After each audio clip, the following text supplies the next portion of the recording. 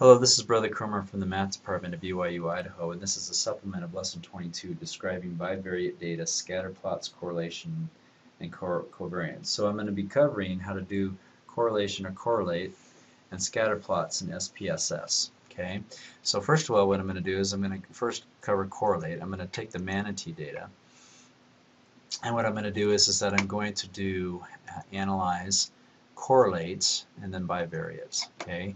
And so it doesn't matter which order you put in, I'm interested in, there's the year variable here, but I'm interested in boat and manatees, so I'm going to put both of those in there. It doesn't matter which order you put them in. And then the only other thing I'm going to do is I'm going to click on options and click on means and standard deviations. The reason for it is that when you're asked to calculate a covariance, you'll have the standard deviations as well as the correlation there, so you can have those three numbers to calculate your covariance. And if you click on OK, then you go to the output, you will see here's the correlations. There's two of them because it does something in SPSS where it says one's the x variable, the other's the y variable, and then it switches them. It really doesn't matter. In the end, you're going to get the same result. And then here's where you get the standard deviations. Okay. And then the second thing I'll talk about is how to get a scatter plot. So we're going to use graphs, legacy dialogues, and scatterdot. Okay. So what I'm going to do is I'm going to go to graphs, legacy dialog, and scatterdot.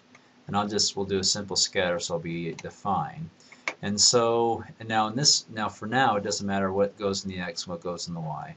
But in future, when we cover this, we're going to try to predict manatee killed based on the number of powerboat registrations. So I'm going to put manatee killed in y and powerboat registration in x. Okay. Then I click on OK, and then voila, you have a scatter plot. Okay.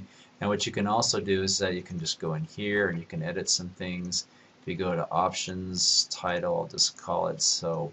You can just call power boat registration versus manatee killed, and then you could do a bunch of things with this. Okay, and so that's the video, and this is how we do both correlate and scatter plots for lesson 22.